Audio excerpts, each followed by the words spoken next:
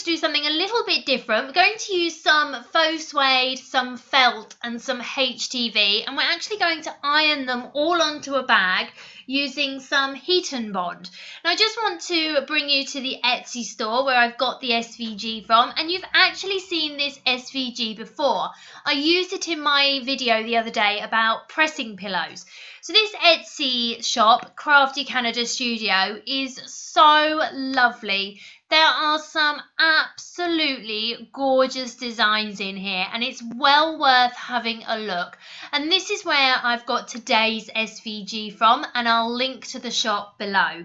You can see I've got the SVG here, and there's lots of pieces to it. These are just kind of back pieces, but I don't need those. So I'm just going to ungroup it, and I'm just going to remove each of these. I'm just going to go straight in and delete them. And I'm also going to delete the extra pair of eyes.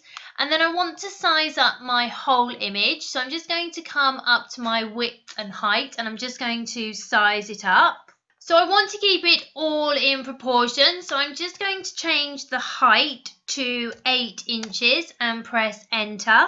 And if you look, you can still see that we've got some groups. So I'm just going to go back in and ungroup. And sometimes you may find that you have to ungroup things a few times. You'll see that our eyes are still grouped together. So if I click on those and ungroup, and then I click again and ungroup, and I think we need to ungroup our ears. Yep, so we're just going to ungroup that. Sometimes things are grouped together in sections, and so you need to go through and ungroup everything.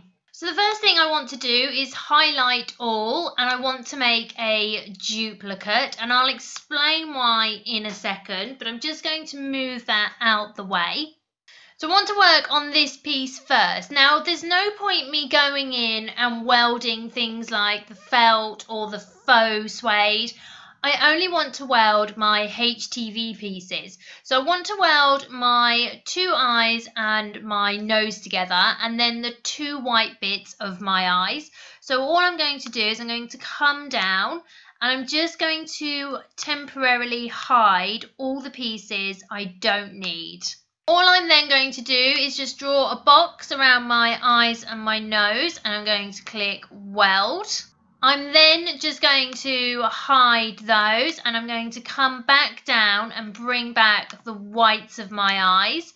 And again, I'm just going to weld those together. I'm just going to come down here and click on the weld button, and then everything else I'm cutting out as individuals, whether it be in HTV, faux suede or felt. So I can then bring everything back.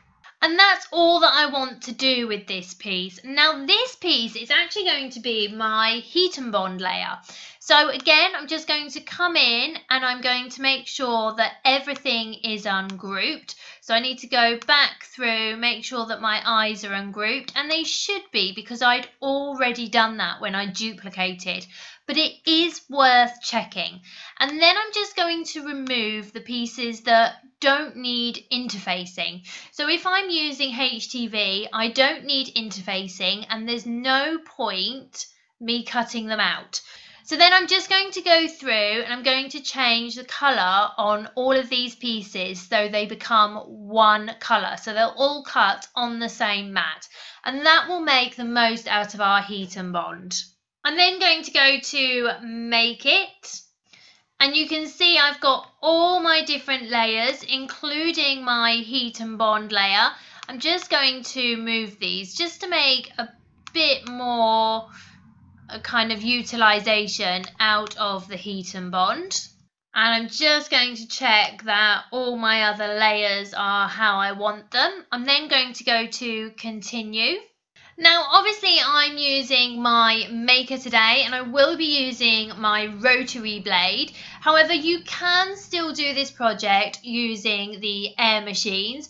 You'll just have to make sure, depending on what materials you're using, if they need stabilizing first. So you may have to do the heat and bond on the material first.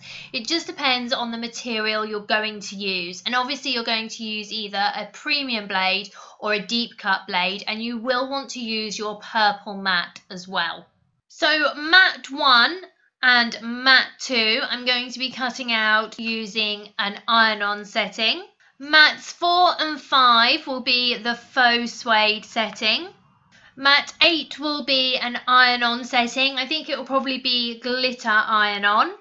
Mat 3 will be the fusible interfacing. Now everything apart from my HTV will be cut using my rotary blade.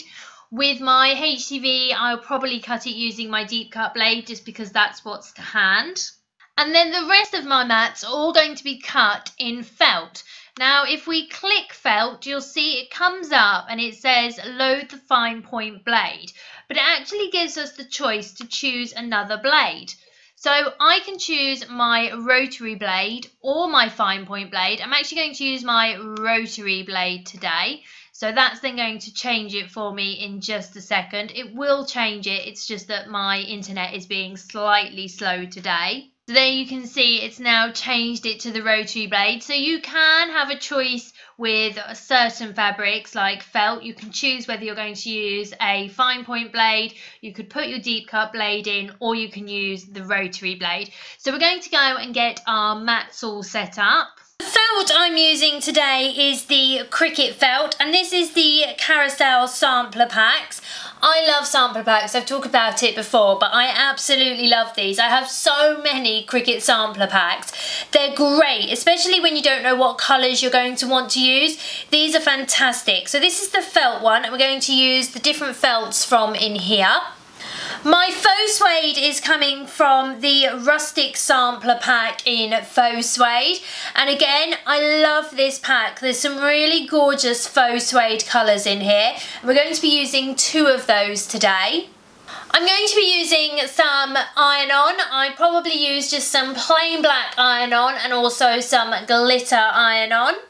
And then I'm going to be using this stuff. Now this is Heat and Bond. This is the Ultra Hold, and this is great for turning fabric or faux suede, felt, faux leather, anything like that. You can turn it into an iron-on using this Heat and Bond, and I use the Ultra Hold. I think it's great.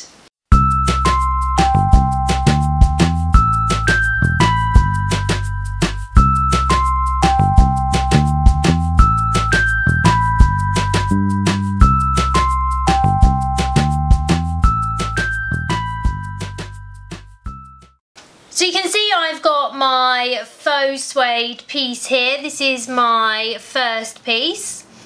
So I'm just going to turn it over. And I've also got my Heat and Bond. So you can see we've got our shiny side and then we've got our paper side. So we're going to place the shiny side onto the back. And I've already heated up my Easy Press.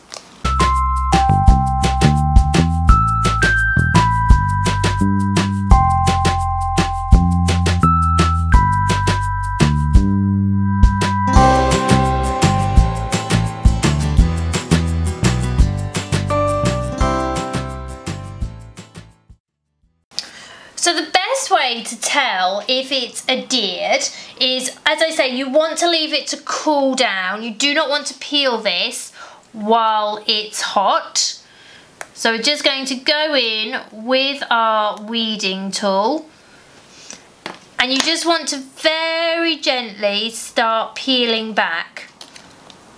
And that will give you a great indication as to if it's fully adhered, which it looks like it is, so that's fantastic. Now I'm not going to peel the rest of the pieces yet because I don't need to use those yet, and I don't want the sticky side exposed. So we're just going to work with this one piece first, but we can see that it's now fully adhered.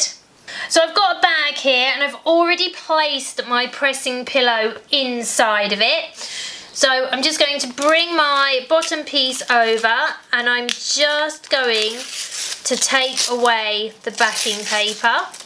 And rather than increasing my heat or time, I'm just going to leave it as it is. And I'm just going to go in and check between each kind of press. But at most, I'll only need to do 2. So it'll be 315 degrees for 20 seconds the first time. And then if it needs a second one, we'll do exactly the same. So because we're using different materials today, I am going to place some heat protective sheeting over, just to make sure that my Easy Press doesn't singe or burn my fabric.